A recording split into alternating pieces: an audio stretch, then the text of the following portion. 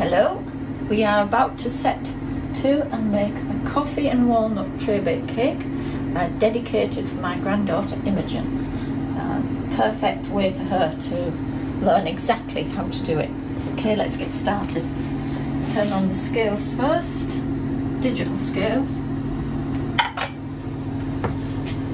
Make sure we set it, let's get it right.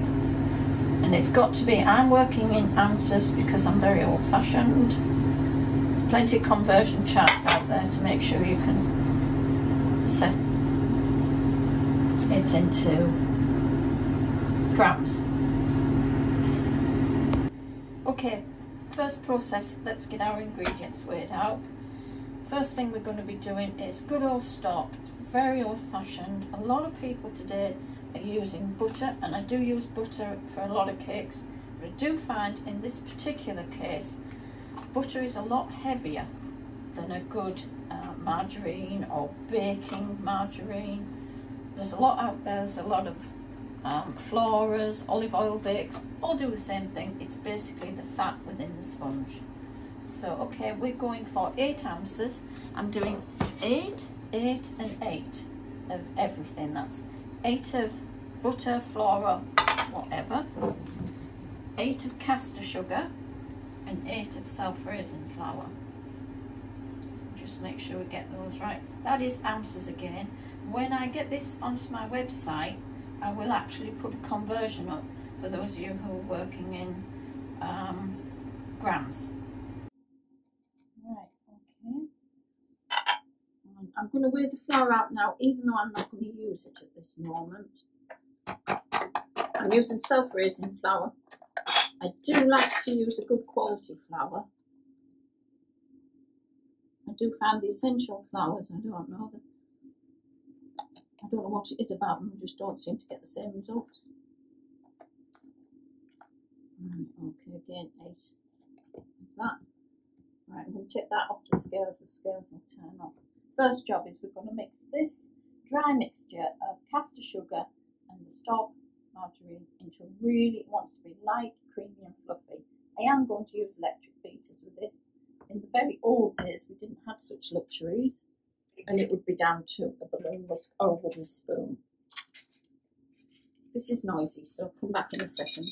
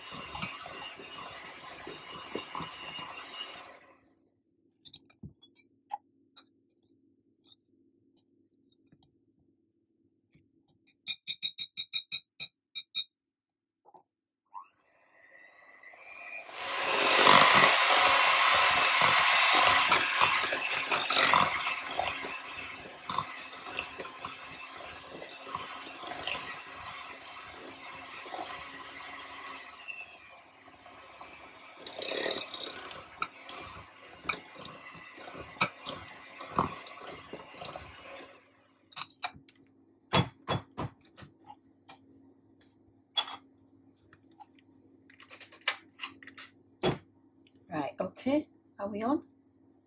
Right, that's as far as I go with the electric beaters now.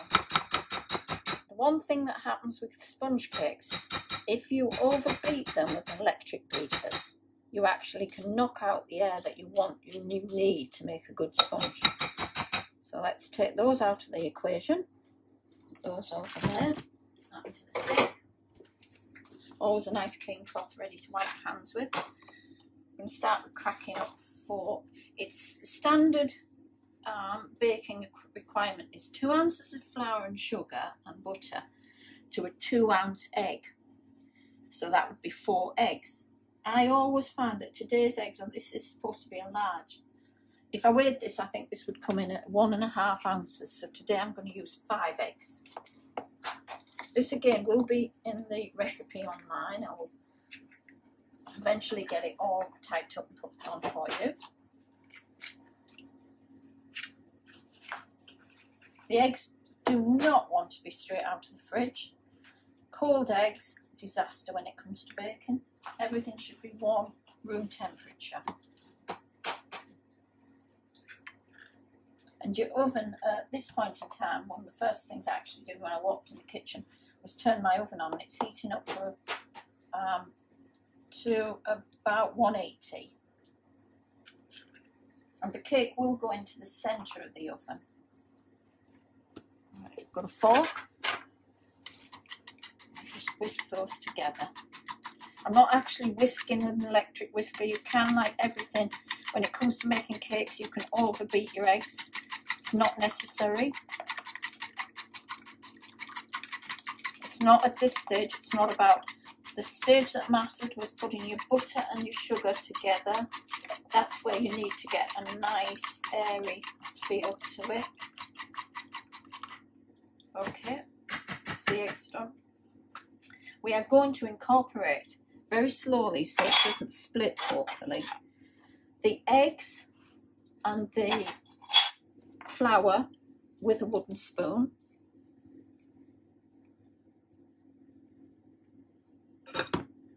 So a little bit of egg to the flour, and let's just bring that together.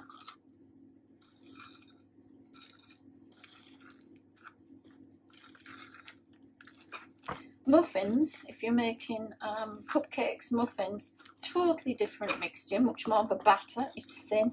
You can be rough with those mixtures. You can bung it all in a blender, food mixer, which I will be doing some of those at some point, and we'll do a video of those because they are super easy, super quick, but they're a totally different feel to a sponge cake.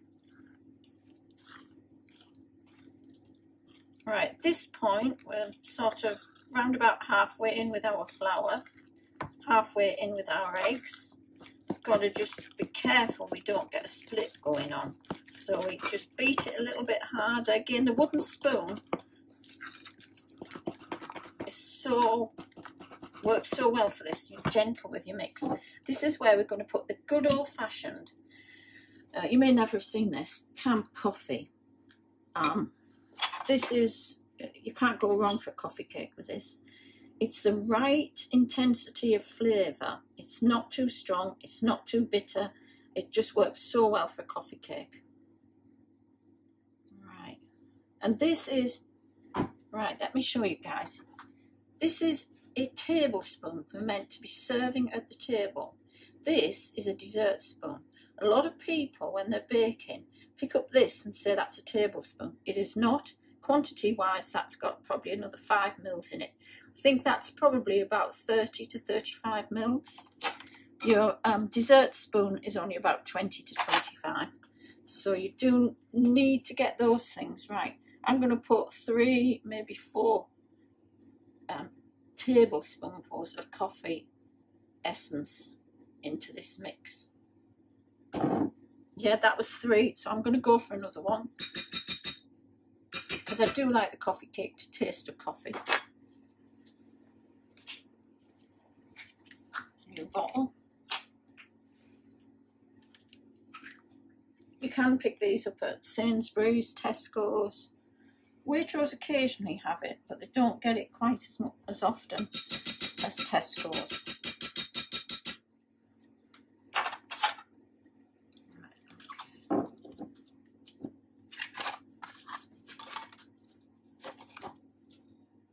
Let's get some flour into that again. We don't want things splitting.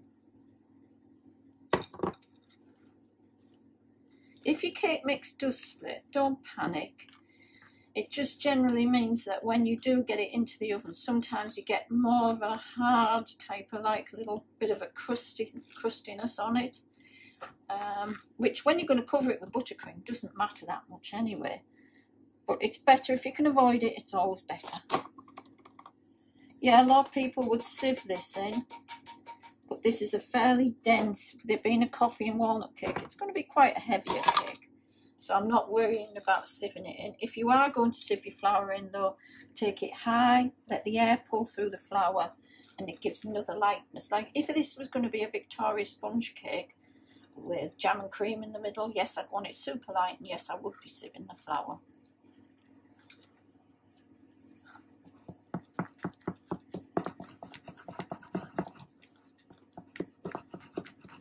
Right, last job is our walnuts to go in.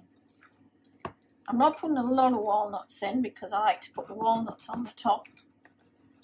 I like people to see the walnuts, but I also like to take a few and just crumble them up so you get a mixture of sizes. If you blitz them, I find the blitz really quite small, and that to me is not what a nut cake is about. I like to be able to get a chunk of nuts in it, and especially a walnut cooks quite softly.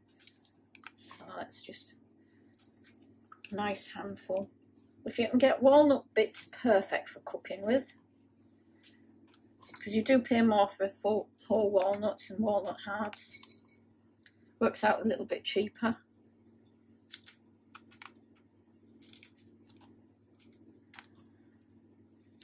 You can put, I haven't weighed these out, I just guess it. It's how many nuts you like in your cake basically. And as we love our nuts, as you can see, I'm putting a few in.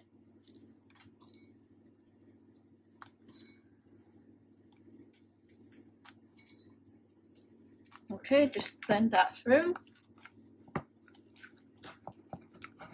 Right, that's going into my baking tin, which I've already lined with baking parchment. It's been greased round first, and then the baking parchment put well into those areas. And we'll just pour this batter in.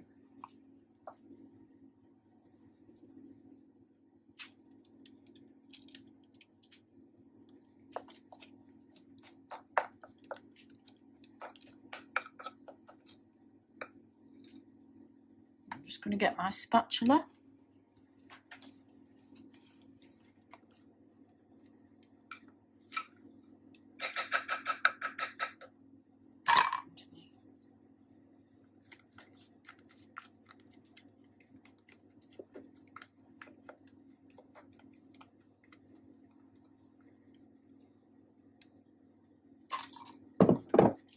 I normally do this cake in two 8-inch round tins and sandwich them together, but when you're cooking it to freeze it or store it, do like a tray bake. It can just be iced on the top, cut into nice size pieces and frozen.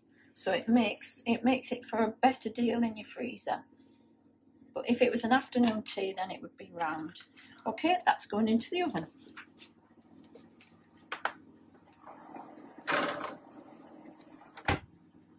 Just adjusting it because it's felt a little bit hot, and that should be about 20 minutes. Cake timing is very different because everybody's oven is slightly different. So although I say 20 minutes, it may be 25 minutes. So judge it as I look at it. It wants to be nice and spongy to the touch. It's essential the first 15 minutes you are not tempted to open the door. Just ignore it, get on with what you're doing. But after 15 minutes, try and have a look through your glass. If you can see in, it's rising well, it's looking good, give it 5 minutes more. After 20, then you can do the press test. If your finger doesn't bounce back, or it feels, or the tin wobbles and you can see it's loose in the middle, that means your mix is not cooked. Leave it, give it another 3 to 4 minutes. Just keep an eye on it. And then it needs to stand when you bring it out. Leave it 5-10 minutes in the tin, sat there cooling down, because you can't handle it, you burn yourselves. Then if you have a wire rack, tip it upside down, put it onto the wire rack and gently remove the paper, and you should get a nice finish. Fingers crossed that turns out. Hi, I thought while the cake's cooking, we'll crack on and make the coffee buttercream. There's no great difficulty with making buttercream. It's very, very simple. I don't use mixer, electric mixer, but you can do if you wish. if you're going to use an electric mixer, I would suggest you have a big bowl, because icing sugar being very light will fly all over your kitchen once you put the mixers in it. So in this bowl we've got 4 ounces of icing sugar. I'm not even going to, I would say 2 ounces of butter to the 4 ounces of icing sugar, but I'm not even going to measure it. You don't need, to make a good buttercream, you don't need an awful lot of butter. So I'm just putting, that's the maximum butter, nice English dairy, butter, and I'm just going to work it into the icing sugar. Very simple, very straightforward. Obviously you must use really soft room temperature butter to do this process. I'm only going to ice the top of this cake, so I'm not going to need, I don't like great big thick buttercream where you get really stuck with the stuff, so it's just the cake itself is just going to have a nice covering on the top and then dressed with walnuts. So we're just literally taking this so it blends into the icing sugar. You can feel the butter mixing in and it starts to come together.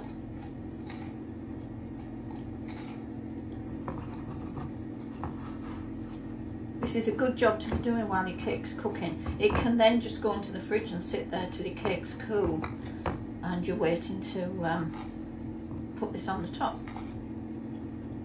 Now I'm going to just add the coffee. I've got no big lumps of butter in there, it's all gone to, just blended into the icing sugar itself. I would say 1 tablespoonful of this. I don't need to measure it. That's about a tablespoonful. You can tell when you're making a coffee icing, you can very quickly tell if you haven't put enough of the coffee essence in. You get the wrong colour. It just looks too pale and doesn't look very nice at all. So that's going in. I'm going to add a little bit more, and in a minute the magic will start to happen, where it turns from lumps into a creamy buttercream. A little sponge more, that's all I'm going to use. Now, secret ingredients. I use a little bit of double cream. If I haven't got double cream, then it's milk. And this was how my aunt made her buttercream. Grew up on farms up in Yorkshire. She made the best ever buttercream, but there again it was from cows.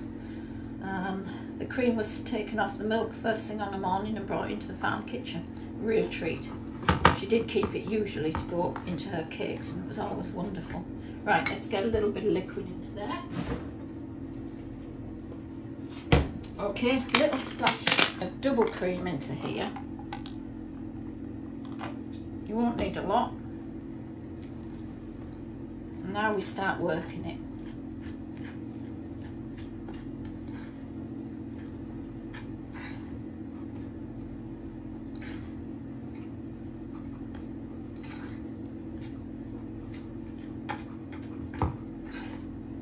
As you can see, you've got a nice coffee colour coming together now. Now this is where you do have to work your butter and sugar, making sure that you get any lumps that you've missed. You want them out, you want a smooth mix.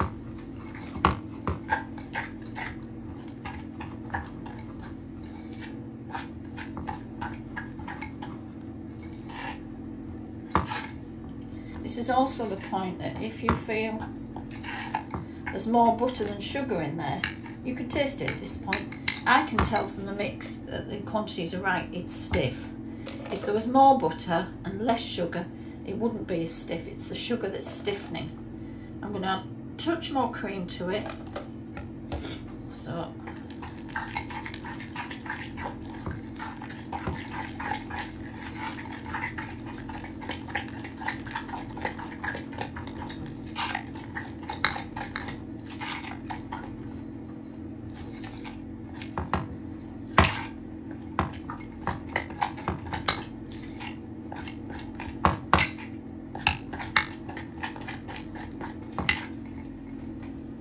now I'm going to taste it. Clean teaspoon.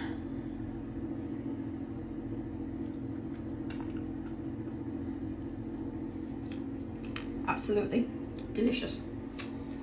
And if you're not careful, if the kids are in the kitchen, they'll eat a lot. So keep your eyes on it, make sure you know where you're putting it. And that is ready to work with on your cake. So now we can just put that in the fridge. I wouldn't put it in the fridge really for too long because you don't want that setting. If it sets, just put a little bit more cream or a little bit of milk in, beat it up again. But at the moment I'm just going to cover it with some cling film, leave it in here so it stays at room temperature, which makes it really good to spread on your cake. Because once it does settle, it does set off, but that's kind of nice because you can eat your cake with that lovely creamy texture without getting your fingers all stuck up. So hoping the cake turns out now.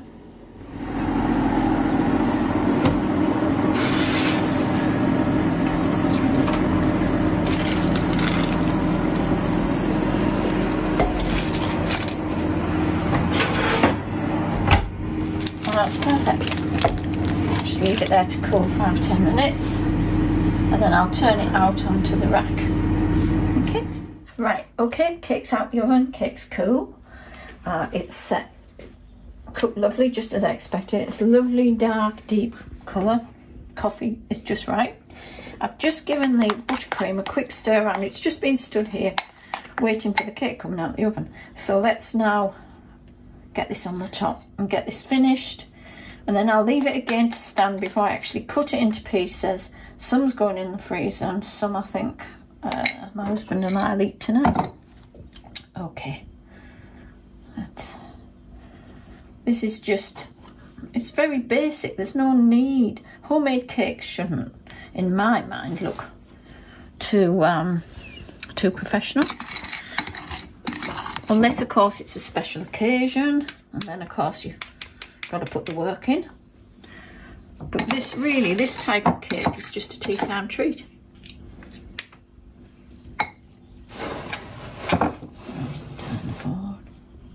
Oops, don't do that. I've just lifted the top of the cake off. Just smooth it down. No one will ever be any the wiser. Buttercream can hide a multitude of sins. Okay, I'm going to change to a finer knife now. Just get rid of the spoon into the sink.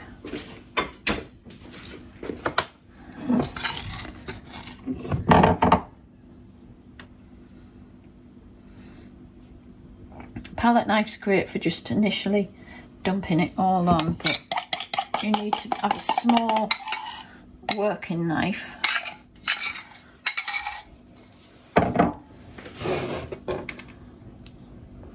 A bit of shadow going on there.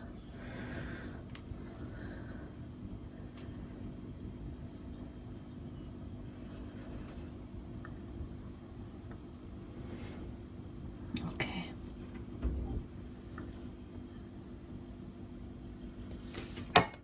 Okay, I'm just going to make it look a little bit more dressed before I put the walnuts on the top. All I'm going to do, again, so old-fashioned, so simple. We're just putting some swirls over it.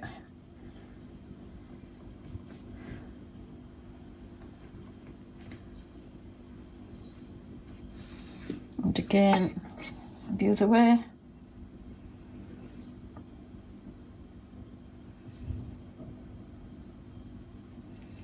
That's all you need to do. And now we're just going to go around with some. I like to think each piece will get a nice piece of walnut.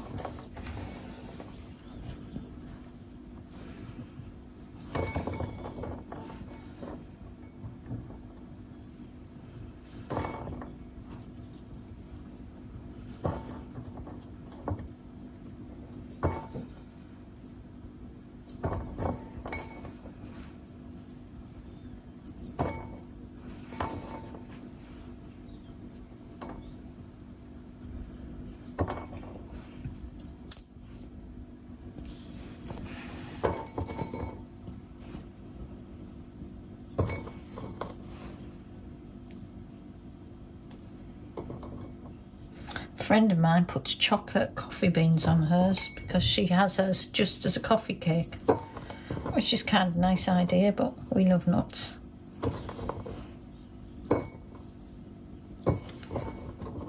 If you see any spaces, just shove a few extra nuts on.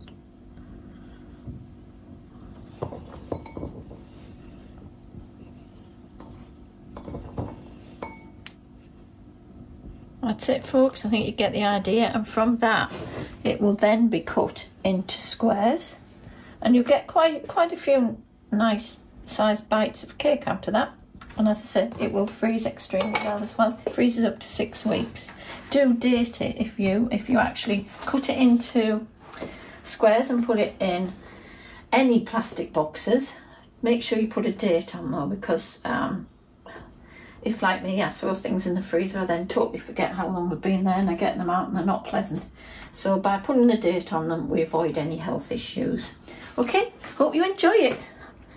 Coffee and walnut cake, the old-fashioned way.